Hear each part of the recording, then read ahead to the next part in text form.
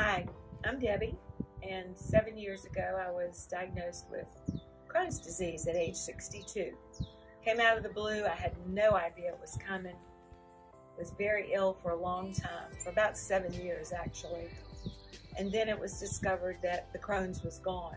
It was a long process to get there. It included infusions with Remicade. It included medication.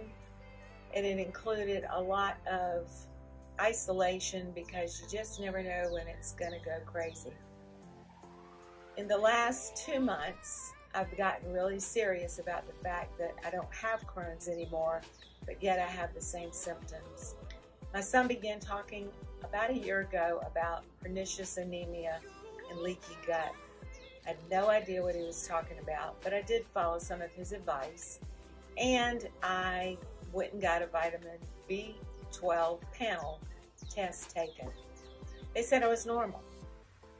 Okay, that's nice, but nothing's happening good. And then they said, well, let's just take a scan of your gut. I said, all right. They said, you're normal. I said, well, I'm still not well. I have issues. So at that point, I began to go forward with the pernicious anemia protocol. I changed my diet. I cut out dairy and I cut out bread products. And I began taking vitamin B12 on a daily basis. Gave myself injections and sort of grew into the process. As of now, I feel so much better. My health is much more balanced. And even my cardiologist, whom I saw yesterday, was impressed, grinning from ear to ear, if you will. He said, your health is better, your heart is better, your blood pressure is perfect.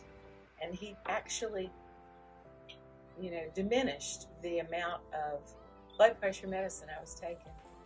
I'm thrilled with that diagnosis, and I'm thrilled that I decided to go ahead and do something that was healthy, couldn't hurt me, and actually has proven to be incredibly beneficial.